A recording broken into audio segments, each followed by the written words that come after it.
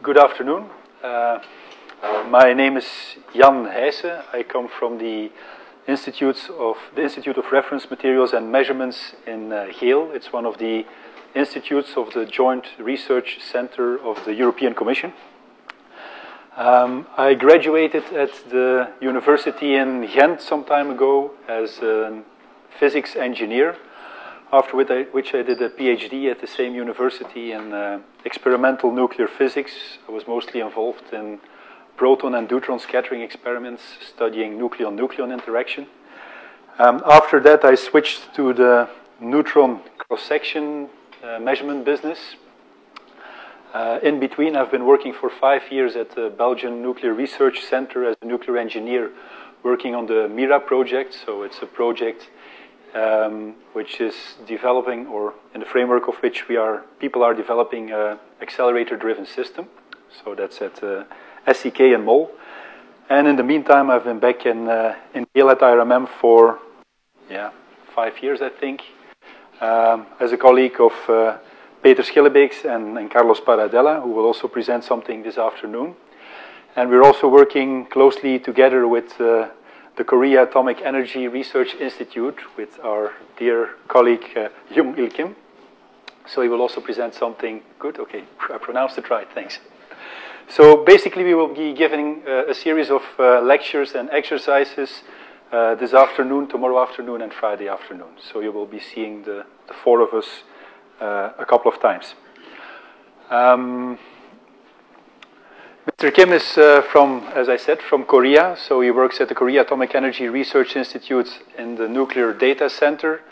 The three of us, we work at IRMM. And so, as I said, IRMM is one of the institutes of the GRC. So the GRC has different sites all over Europe.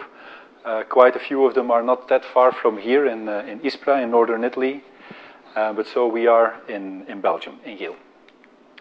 Now, this is the content of what we would like to present the next coming days. I will not go through the whole schedule, but just to give you an idea, we will start with some principles of time-of-flight cross-section measurements, and then some evaluation of uncertainties and covariances. That's for this afternoon.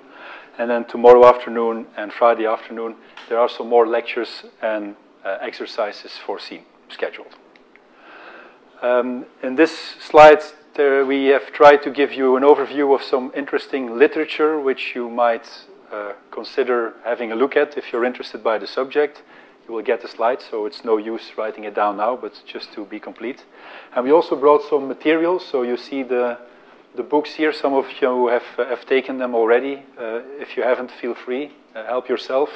So there's a number of reprints of articles, some overview reports, quite interesting since we will be doing exercises with AGS tomorrow and Friday. There's also a manual of the AGS code, so if at least you take one thing, I would consider taking that. Now, to start the subject, I will give a brief presentation on the principles of neutron time-of-flight cross-section measurements. Well, brief for the next half an hour or 3/4 of an hour. And then Carlos will continue about transmission measurements and reaction cross-section measurements.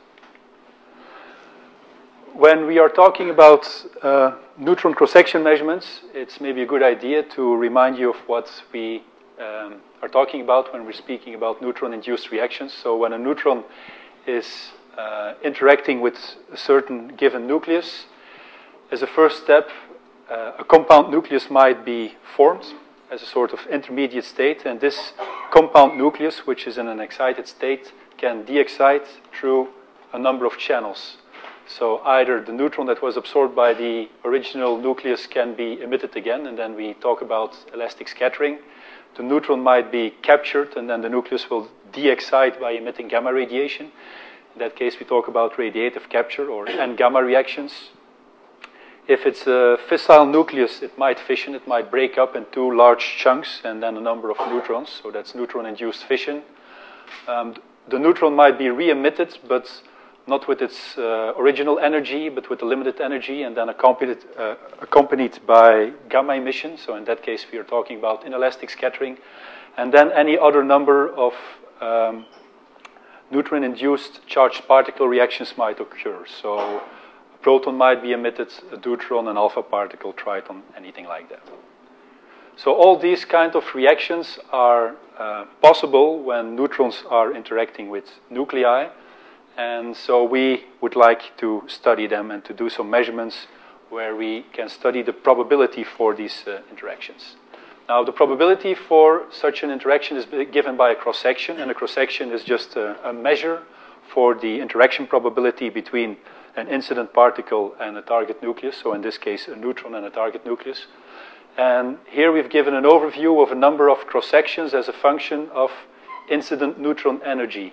And so what you can directly see is that the interaction cross-section strongly varies as a function of neutron energy. So you see some 1 over V behavior in the low energy region for most nuclei, then a region where some sharp peaks in the interaction cross-section occur, so that's what we call the resonance region, and then going to higher neutron energies, we go back to a sort of continuum region.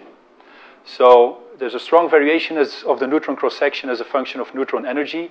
You also see that the shape and the value or the amplitude of the cross-section also strongly depends on the type of nucleus that you're looking at. So it's very nucleus dependent and also strongly neutron energy dependent. Now, if you want to study this neutron induced cross-section as a function of neutron energy, we will be needing dedicated facilities that are providing us with neutrons with which we can probe the different energy regions that we are interested in. Now, why do we want to produce this nuclear data and how is it used? Well, you have experimental facilities producing or trying to map this cross-section behavior as a function of neutron energy. The results of these measurements are what we call microscopic data, and together with nuclear theory and integral data measurements, all these results are taken together and are used to produce what we call evaluations. So evaluations sort of try to give a summary, a consistent summary of all available experimental and theoretical knowledge to produce a library, a data file that is then used by industry, by regulatory bodies, or by research laboratories for doing calculations on the design of new nuclear systems or for doing safety assessments of nuclear systems, things like that. Now, and basically it's a circle because quite often people who are working in practice with nuclear installations, they see that in practice calculations are not always corresponding to what they see in experiments or in the operation of nuclear facilities. So this often points to deficiencies or lack of data or faulty data in the evaluated data files, and so this is often the trigger to start new measurements. And then we're back at the beginning. Of course, the kind of data that you need for a certain application strongly depends on the neutron energy spectrum of that specific application. So here on the left-hand side, you see a typical neutron spectrum for a fast reactor. So that's what we are talking about when people are studying generation 4 reactors, or a neutron spectrum of a classical thermal reactor. Here on the right-hand side, you see a typical spectrum for an accelerator-driven system where that's driven by a proton beam of 600 MeV. So depending on the neutron spectrum of the application, also different energy regions of the nuclear or the neutron-induced reaction cross-section data will be important. Now, how do we study these cross-sections as a function of neutron energy? Well, as I said before, depending on the energy region that you want to study, you will need a dedicated or a different facility. Now, to give you an idea of the facilities we have at our institute, we have, on the one hand, Chilina, which is a neutron time-of-flight facility, and which is producing neutrons. It's a white neutron source, so it's producing neutrons from thermal energies up to a few MeV. And neutron energies there are determined by the time of flight technique, and I will come back to that later on. If we go to higher energies, we are using a Van de Graaff accelerator. So it's an accelerator that is using charged particles to produce monoenergetic or quasi-monoenergetic neutrons through charged particle-induced reactions. So let me first tell you a little bit more about that before going into the real time of flight business. This is an aerial picture of our institute in Geel. And so here you see the Van de Graaff building. So the accelerator is positioned in the vertical direction. In the tower you see on the picture. So that's what it looks like on the inside. It's a 7 megavolt Van de Graaff accelerator. It's a DC machine, or it can also deliver pulse beams with in currents up to 50 microamps. There are different beam lines and some rabbit systems for doing irradiations or activations. Now, this kind of facility is producing quasi-monoenergetic neutrons by accelerating charged particles in the Van de Graaff accelerator and then letting these charged particles impinge on certain targets. So here we are showing the example of deuterons that are hitting a tritium target, and then through this reaction both neutrons and alpha particles are produced. By choosing different targets and either protons or deuterons as charged particle, by playing a bit with the energy of the incident particle, and also by playing with the angle under which we observe the neutrons, basically you can produce monoenergetic or quasi-monoenergetic neutron beams over a large range of different energies. And so this next slide is trying to give an overview of that. So depending on the incident particle and the target that you're using, you can sort of cover different energy regions between 0 and slightly above 20 mega electron volt.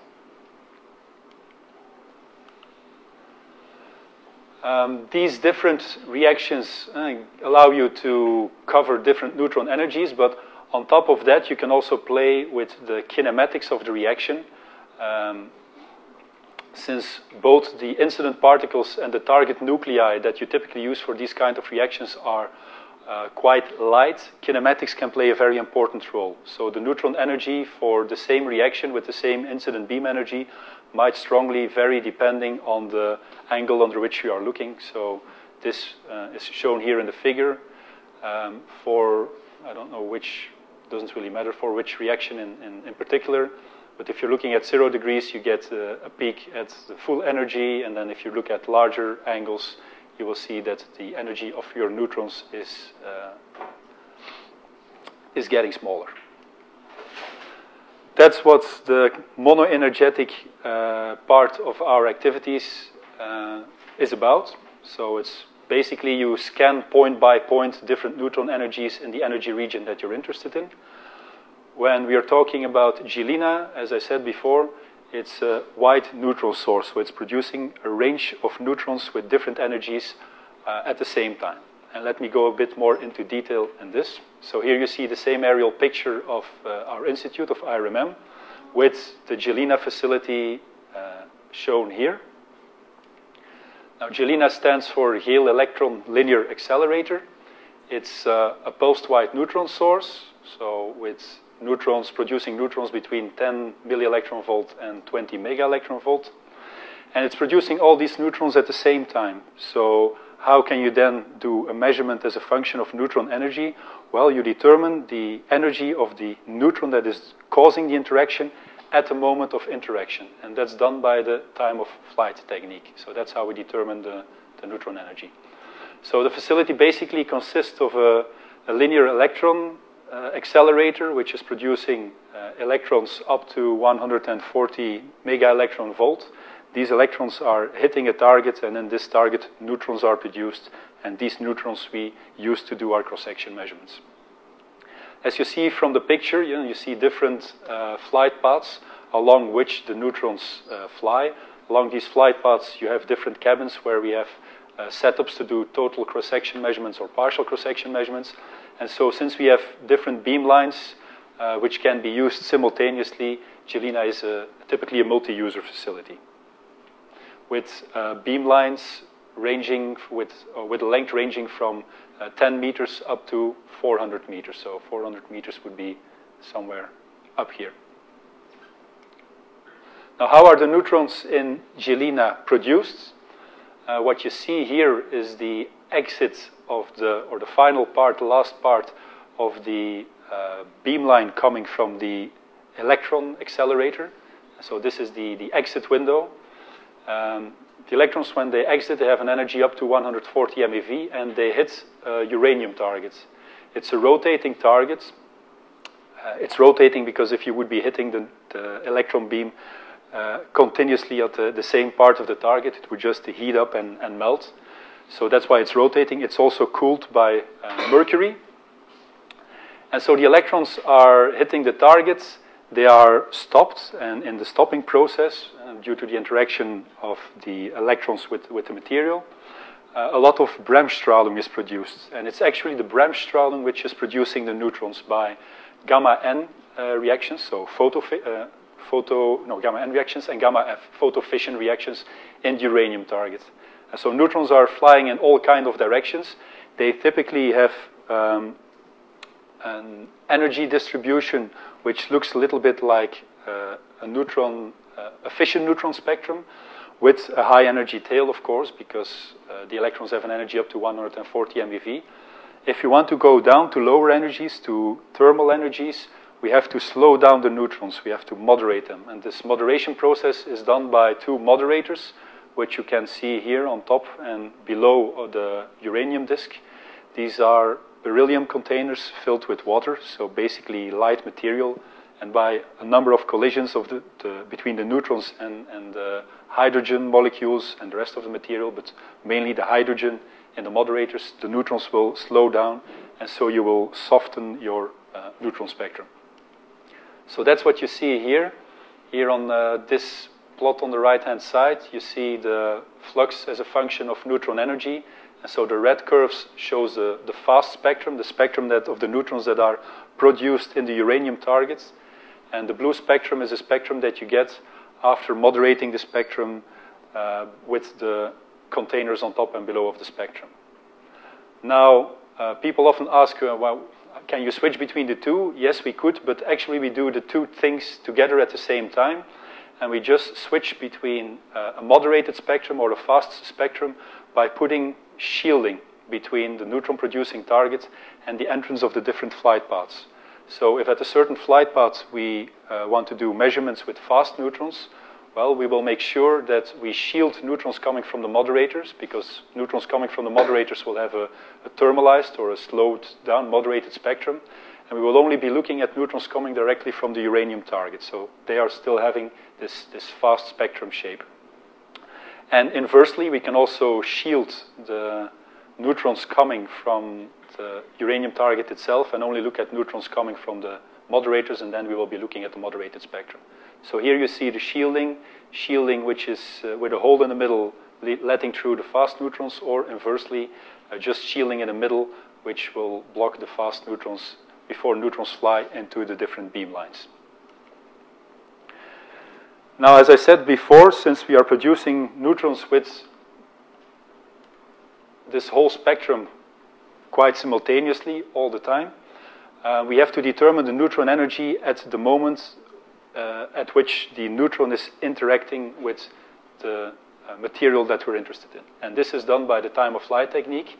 So how does it work? Well, we have the target moderator assembly where the neutrons are produced, and then at some distance L we have a sample that we want to study and some detector that will detect the neutron-induced reaction that we're interested in. Now, the pulsed electron beam will impinge on the target moderator assembly and produce a neutron beam. It will produce a neutron pulse because it's the pulsed electron beam, so it's very important that it's pulsed.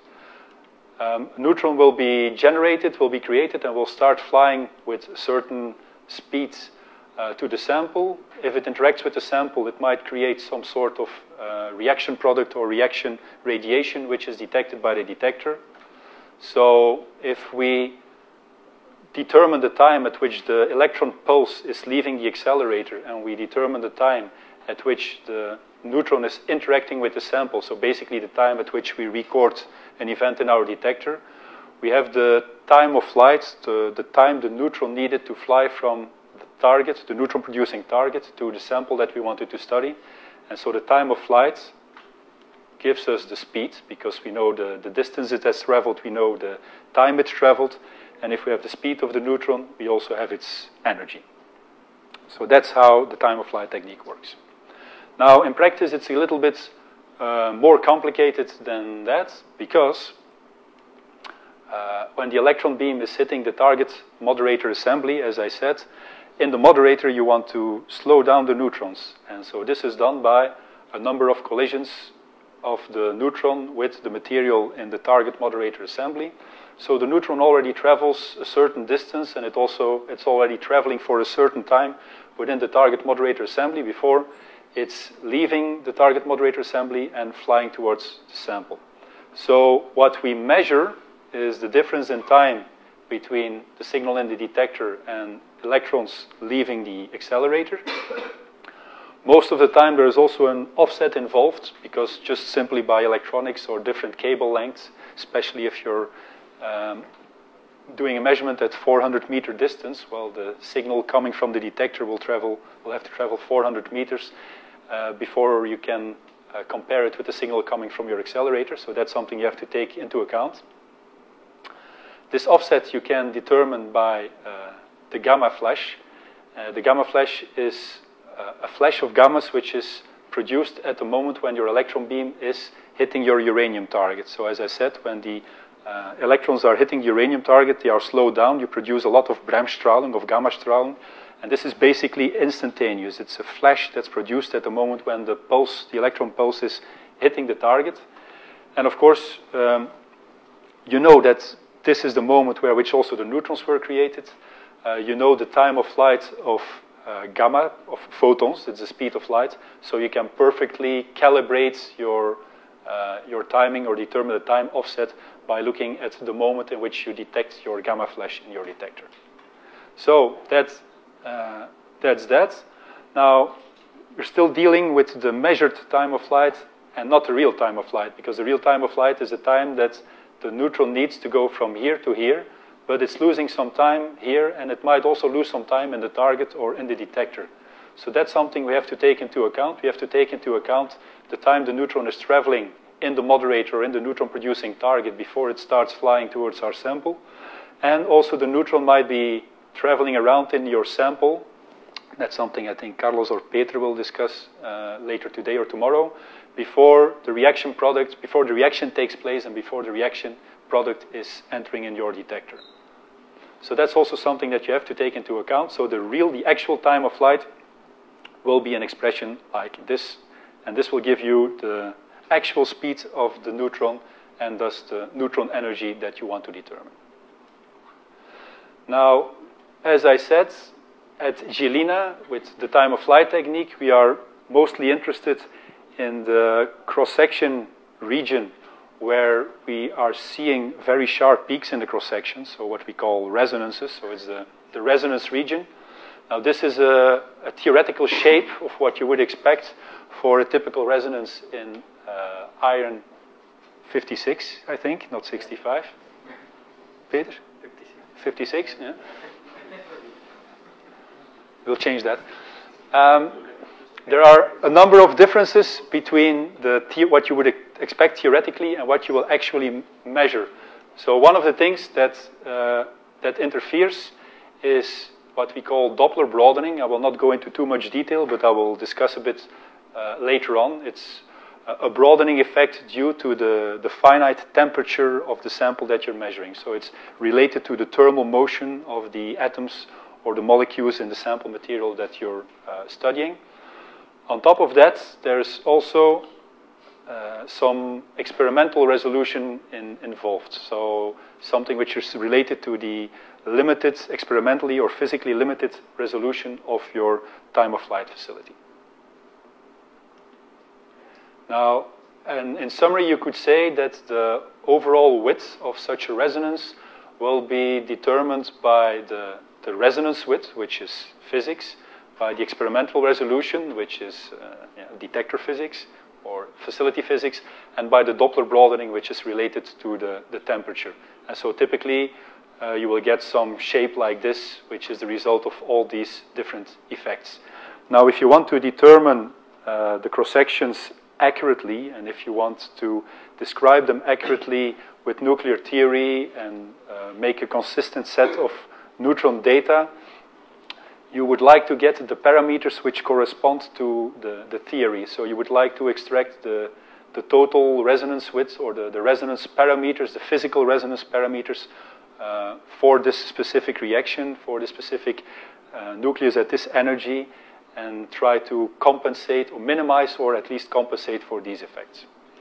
Now, let me first discuss a bit the experimental resolution, which is involved in time of flight measurements.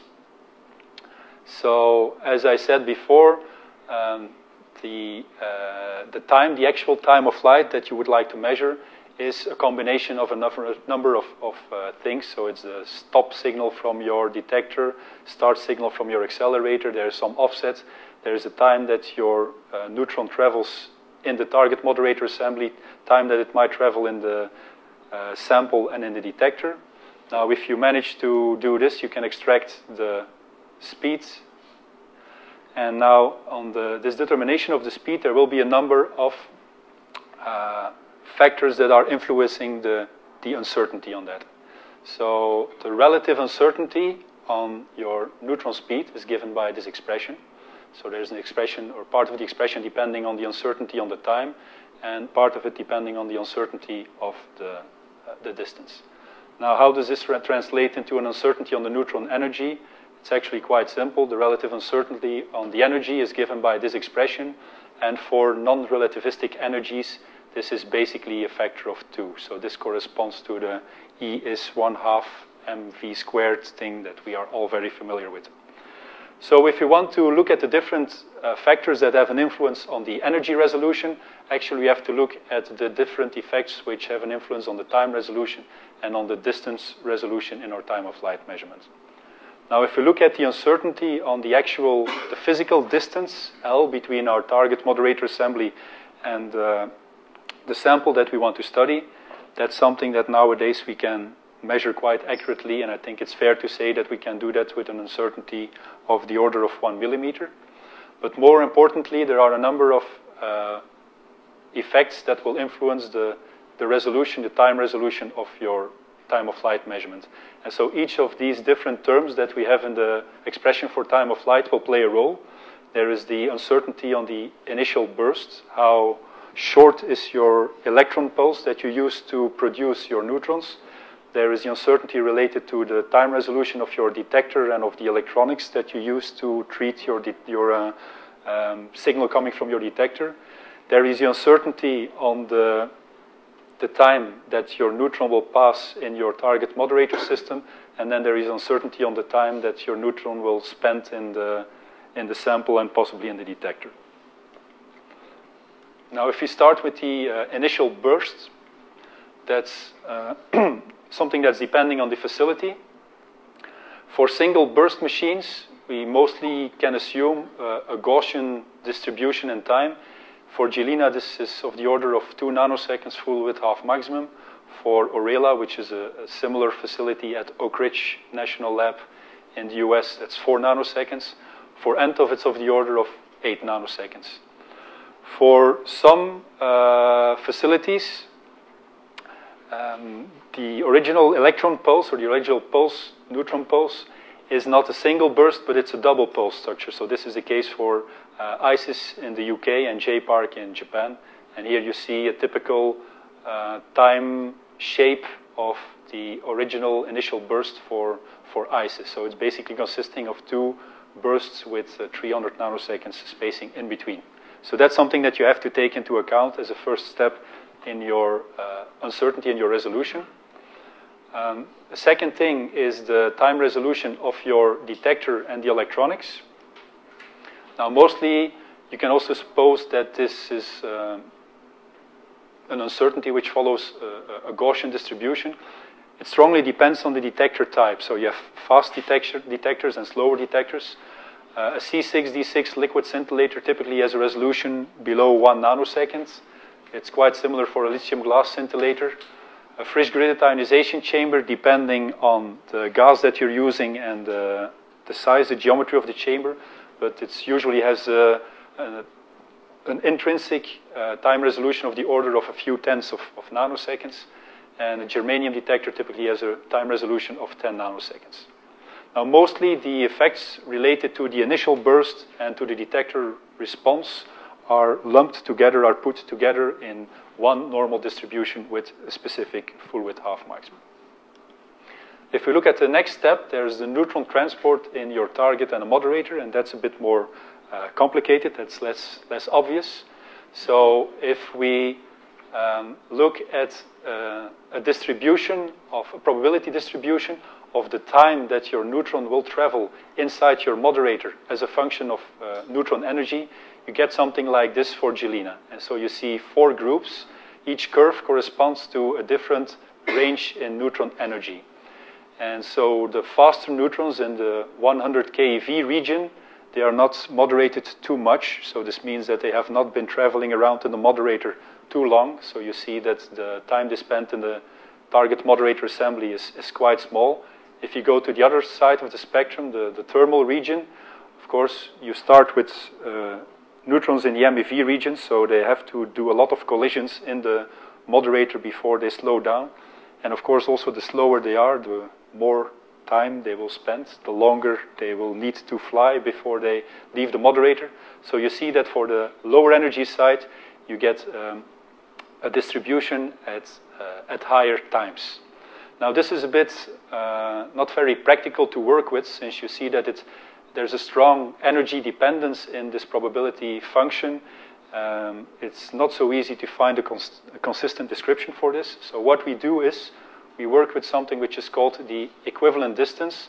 So we assume that we know the speed of the neutron, and then we just transform the time it needs or it spends in the moderator into a distance by multiplying the time with the speed. You can do a mathematical transformation to transform this distribution to a distribution as a function of equivalent distance, and then you end up with something like this. So then you get a number of curves which are still depending on the neutron energy interval that you're looking at, but you see that they are much closer together, and it's also easier to interpolate in between these different curves to cover the different neutron energy regions. So typically in the region between 1 and 5 electron volts, this distribution in equivalent distance has a width of 2 centimeters. Now, if we plot this figure on a logarithmic scale, you see that the tail is also varying according to the neutron energy region that we are looking at. Now, to get some feeling or some more feeling about how this distribution is depending on the neutron energy, we have made some plots where we show here on one hand in green the most probable length, so it's the peak of the distribution for the different neutron energies. So you see that it's the most probable distance that a neutron travels, or equivalent distance that the neutron travels in the moderator target assembly, does not vary strongly as a function of neutron energy. The most probable, that's the most probable one. The average one, so which is the weighted average of the whole distribution, you see that in a certain energy region, it's not so depending on neutron energies, but for higher neutron energies and for lower neutron energies, there is a strong dependence on the neutron energy. Also, if you look at the width of the distribution, so if you look at the full width half maximum, you see that it's quite flat down to low energy neutrons. There the distribution gets much wider. And if you look at the 2.35 sigma, so which is the corresponding width for a Gaussian, if you could fit it with a Gaussian, you see that it's also strongly differs from the full width half maximum. So it actually means that you have a very asymmetric shape of your resolution function, and that this asymmetry is becoming more important for thermal neutrons. Now, you can calculate all these things, these resolution functions with Monte Carlo codes. There's also a way to do it analytically, so to split it up in different components. There's a neutron production component, so it's, as I said, it's gamma N and gamma F reactions in the uranium. So this part you can describe as an exponential decay. The neutron moderation process you can describe with a chi-square distribution and a storage term. So some of the neutrons might really travel around a long time in the moderator, scattering around before they actually get out. There is something called the Cole and Windsor function, which is a theoretical approach or an analytical approach that's applied at JPARC in Japan. And something to take into account is that your resolution function will also, or your resolution function or your distribution will strongly depend on the neutron emission angle, because if you're looking at a different angle with respect to the moderator, your neutrons will on average have to pass a longer or a shorter distance in the target moderator assembly. So that's also something that you have to take into account in this analytical expressions.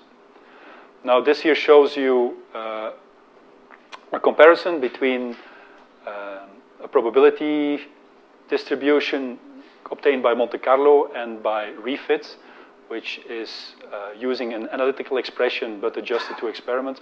And you see that both succeed in describing the shape in a rather good way. I will not go too much into the details there. Now, if we look at the resolution which is related to the photonuclear part of the neutron production process, and we try to compare this for different facilities. So we see that for Galena and for Oak Ridge, it's an TOF. You see it given here on the same picture.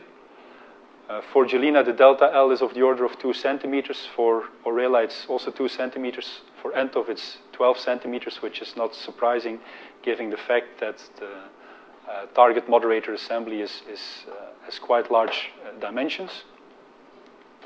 If you look at some other spallation sources like ICIS or JPARC, you see that depending on the facility and depending on the process that you use to produce the neutrons, this resolution function might strongly vary. And this is another picture showing the resolution function as an equivalent distance as a function of neutron energy, so for Galena, for TOF, and for Lance, which is a time-of-flight facility at Los Alamos.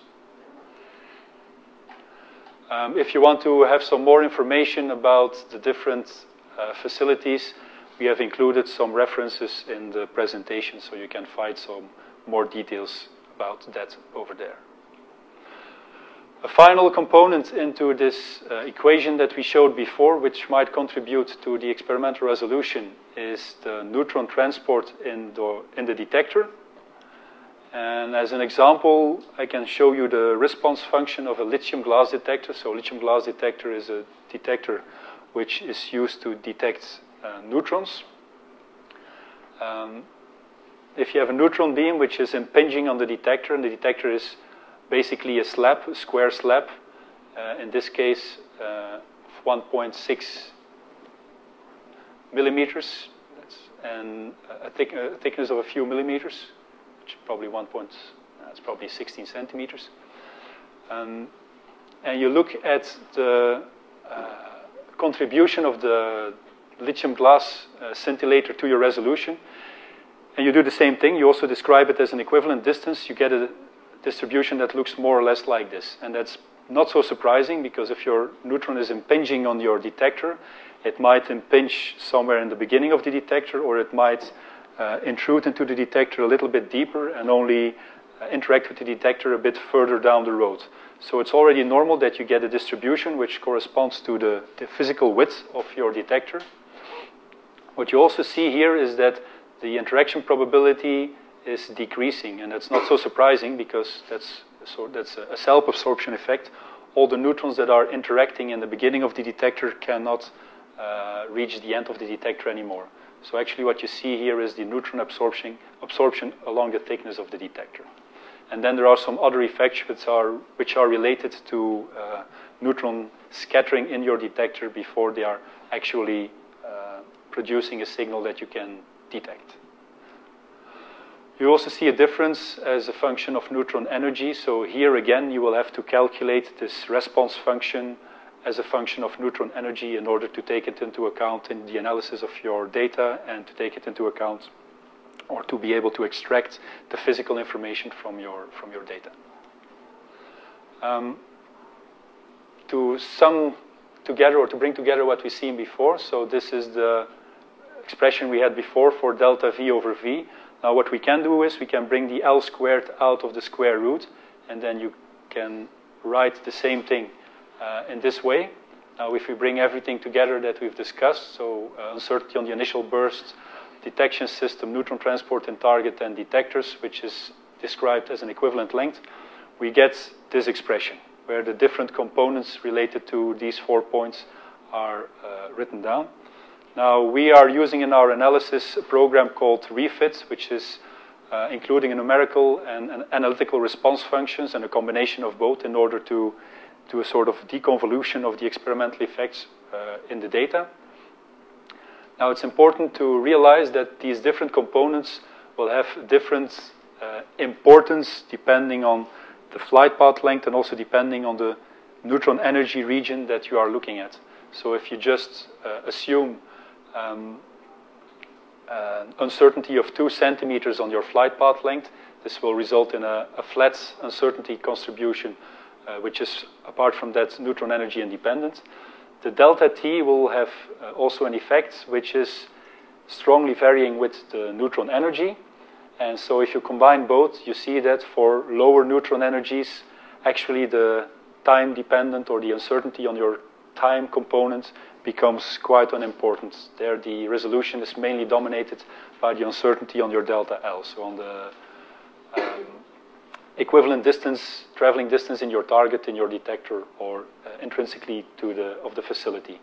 While for higher energies, the time resolution will be the decisive factor. So. Can I ask a question?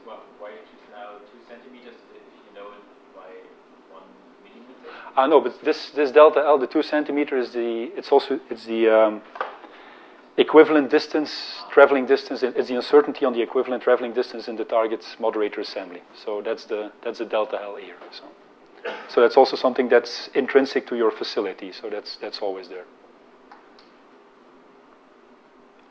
So just to illustrate that it doesn't make sense to worry too much about time resolution when you are in the electron volt region, and everything which is linked to the uncertainty on the traveling distance is not so important anymore at high energy. So that's something that you have to take into account.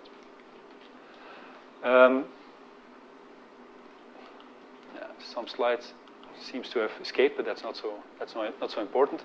I said before that the difference between what you observe experimentally and the theoretical shape of a resonance is actually a combination of the theoretical shape, of the experimental broadening, and also of the Doppler broadening. And so, as I said before, the Doppler broadening is related to the thermal movement of atoms, molecules in your sample due to the finite temperature of a sample.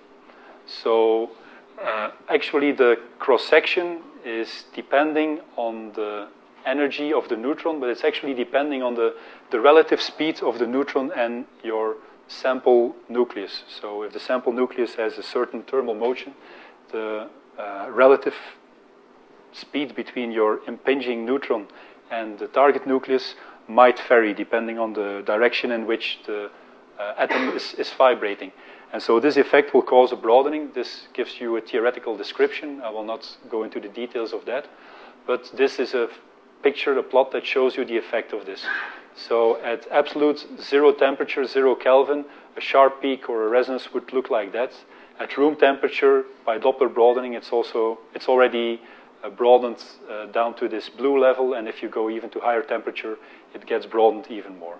And so this is not only something which is interesting as something to think about. It's also very important for reactor applications because there often temperatures are reaching a few hundred degrees centigrades. And so the Doppler effect is something that's really influencing the way in which neutrons are interacting with the material in your reactor in real life. So if we come back to the theoretical capture yield, that's what you would expect theoretically. If you take into account the Doppler broadening, you get something like this. If you then include the experimental resolution, for instance, at a 60-meter flight path, you see that there is some broadening, but it's quite limited because for a longer flight path, you have a better time of flight resolution. But if you go to shorter flight paths, you see that also the experimental effects become very important. So there is a big difference sometimes between what you see experimentally and the actual physical width that you would like to extract. Here is another example to illustrate that. So it's a capture measurement on gold at the 12-meter flight path. In this case, at 12 meters, you see that the experimental resolution is 2000 millielectron volts, so about 2 electron volts. The Doppler broadening is a little bit less than 1 electron volt, and the actual physical width is 120 millielectron volts. So it's not straightforward to see the physical width in what you see experimentally. If you move to a longer flight path, and since the flight path length is in the denominator of this equation, going to a longer flight path will increase or will improve the resolution. So if you go to a 30-meter flight path, you see that this already is drastically improving. So the broadening due to Doppler and the natural width stays the same, but by reducing the experimental width, you already see that you get a much better separation of your peaks. Here this works quite fine. If you look at the same reaction but at a different neutron energy, you see that here it doesn't help you a lot to go to a shorter flight path because here your experimental resolution improves from 200 millielectron volt to 80 millielectron volt, but since the Doppler broadening is causing a broadening of 300 millielectron volt, it doesn't really help a lot. So in summary, I would like to say that the full width half maximum, so the resolution of what you measure is a combination of the total resonance with the Doppler broadening and the experimental resolution. And quite often one of these two is dominating what you see. So it's not straightforward to extract the total width from the shape of your resonance. And in practice, it's quite often just the resonance area, which is the effective experimental observable that you get from your experiment. That's what I had to say. Thank you.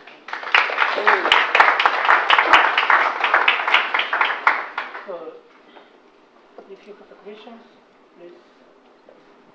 Sure. So you mentioned that you are switching between moderated and fast. Well, so what kind of shielding you are? That means we're not actually switching. So since we are a multi-user facility, on one flight path we look at the moderated, and on the other we look at the fast spectrum, and we are using lead and copper as a shielding material. So it's large blocks. I think it's about they're 25 centimeters thick, and it's normally enough to shield the neutrons that you're not interested in.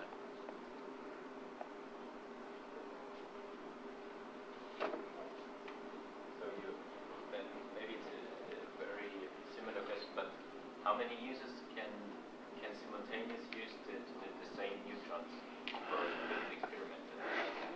If I think at the moment, 1, 2, well, not at the moment because the facility is down now, but 1, 2. 1, 2, 3, 4, 5, 6, 7, 8. I think 9 at this moment. So we are doing 9 experiments at the same time.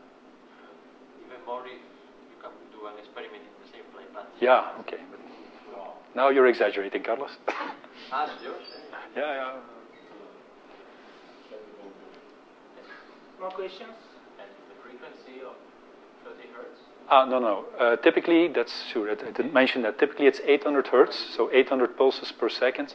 But we can actually vary it down to as low as we want. But every now and then, we also do 50 hertz measurements.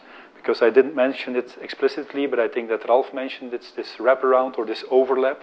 So you get overlap of neutrons from the previous burst into the next burst. You will discuss this? Then I'll...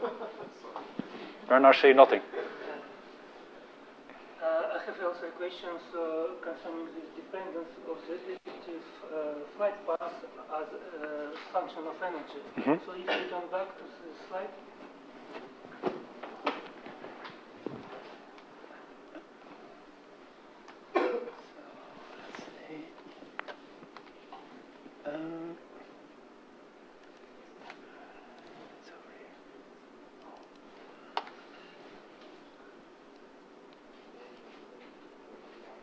So which one did you...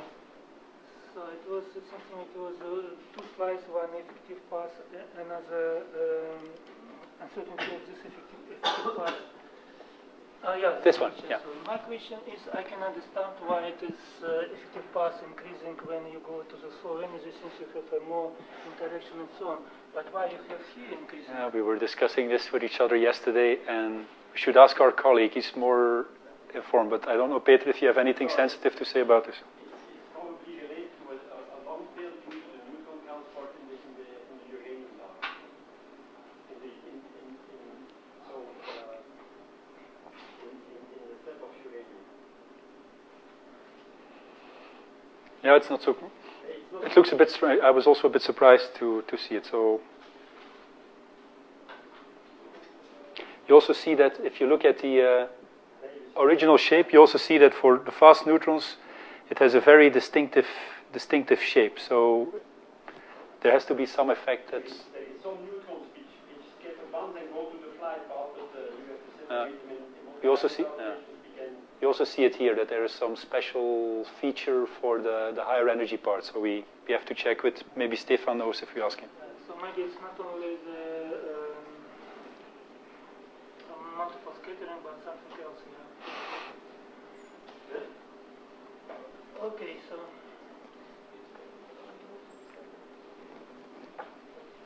I have a very basic question. Go ahead. When you want to measure the cross-section of the high energy neutron, that means the detector is so far with compared to the neutron source. So the flux is very low. Yes. And normally the cross-section with high energy neutron is also low. Yes. So how much time you need to take for a measure? That's a good question. Sometimes it's very low, sometimes very long. That's true. So that's the advantage of being a multi-user facility. At some flight paths, which you really dedicate for this kind of experiments, you can just continue doing the experiment for a few months, and other people can do other experiments at the same time, which take less time. But so we have a 400-meter flight path, but this is not used very frequently, exactly because it would take an enormous amount of time to get sufficient statistics there. They used to do it in the past. Apparently in the past people had more time than nowadays. But